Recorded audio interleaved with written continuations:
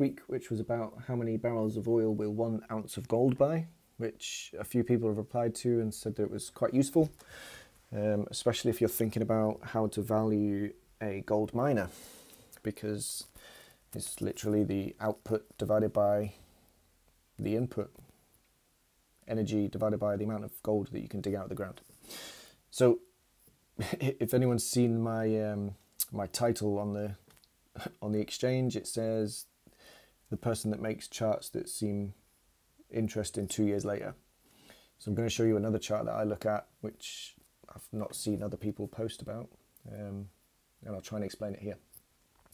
So this chart is the Vvix over Vix.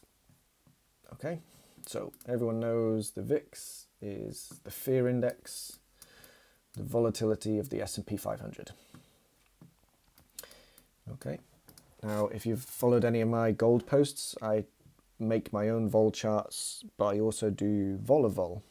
Okay, and the volatility of volatility is, or at least for the S&P 500, is the Vvix. So this is the volatility of the VIX. Just, you know, to show people, this is on TradingView, but there are other volatility indexes that you can find on here. You've got RVX, which is the Russell 2000 vol. You have VXN, which is NASDAQ vol, GVZ, Z or Z, whatever, which is gold vol, OVX, that's oil volatility. So in March, if you thought that 80 VIX was high, this was 21st of April, this was huge sell-off in oil, minus $40 oil day. So the VIX of oil got to over 500. Just for comparison. But on here you can also do, let me think, VXGDX, that's the vol of the Gold Miners ETF. VXAPL is the vol of Apple.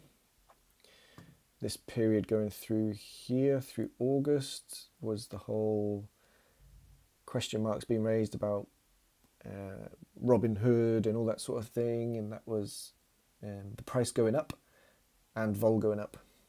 So individual stock vol, so here on Apple, got up into the high 70s while the price was going up, which that's the correlation for that is normally the opposite. As vol rises, the price is going down.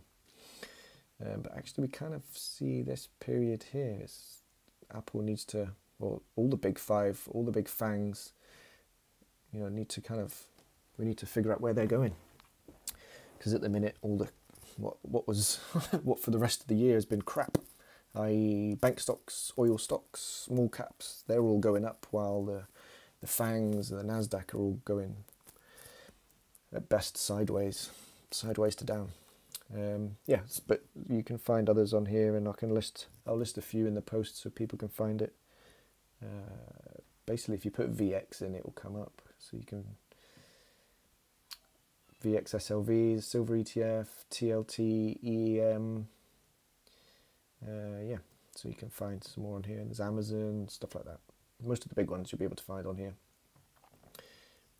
Just put VX in, and most of them are here. Eurostock 50. Yeah, anyway, so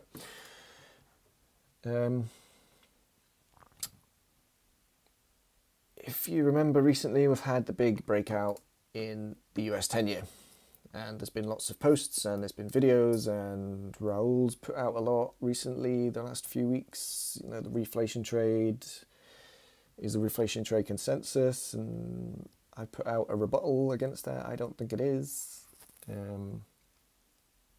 I made a video and sort of showed the exchange trading game that's going on with 10 of us. They had no reflation trades in there, very few reflation trades in there. They were still long bonds, long the dollar, etc. You know, and even the CFTC data doesn't really show. Yes, it's big long positions in certain reflation trades, but certainly not in all. So anyway, this is a breakout, and what I wanted to show you was, is this going to break out? So this is So this is Vvix over Vix. This, let's just go here. So this big sell-off here, that was Volmageddon. Okay, so the price, well, price, but the number going down is vol rising, vol expanding in both, i.e. how many VIXs can you fit inside the Vvix? Okay, so we could only fit 3.5 there. We could only fit, what's this? This is the end of December, so this through here, October, all the way down into Christmas Eve 2018. That was the big sell-off, final quarter of 2018.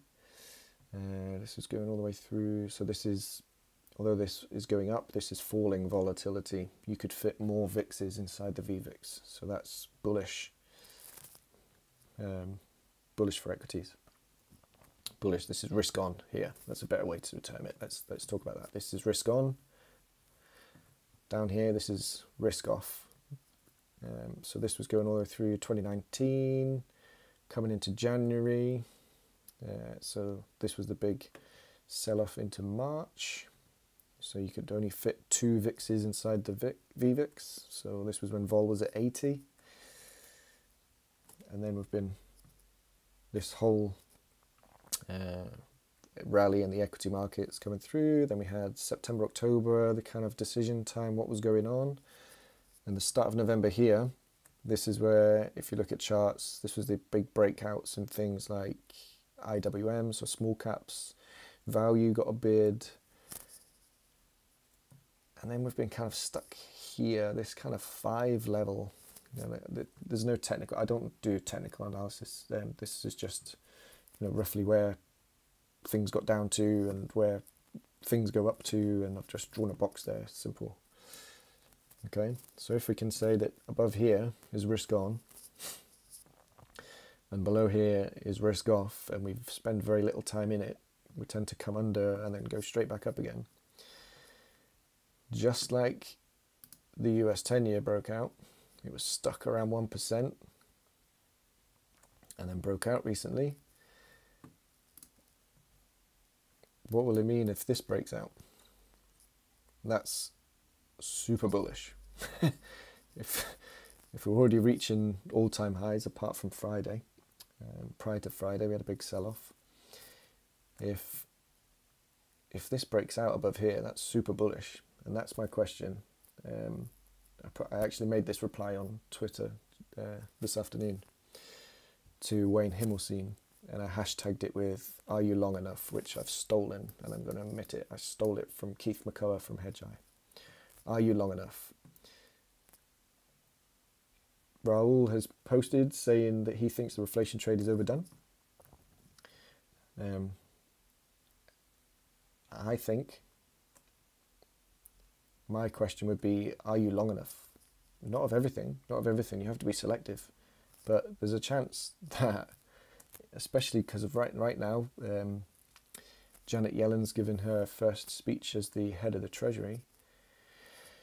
If she is as dovish as people think she's going to be, take away your politics and everything like that, if she's going to be as dovish as they think she's going to be, the dollar is going to fall.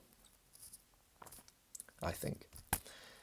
That's positive. You look at all the stuff that I post on correlations and short and long-term correlations and why they matter, why you have to look at them differently. It could cause a breakout of here. So vol going lower, although it gets going up on the chart. It's going up on the chart, but that means vol is going lower. That's super bullish. I think the US 10 year's broken out. I think this chart here is about to break out. So I guess be careful. I mean, Rowe has this long-term view of being of deflation, and I get it. I do. I agree with him. I just think in the short term, I think it's in reverse. I don't think people are over positioned in reflation. I don't think enough people are positioned at all in reflation. So that's just my bit. I just thought I'd post it because I was making up this chart and I posted about it on Twitter, so I thought I'd make a quick video.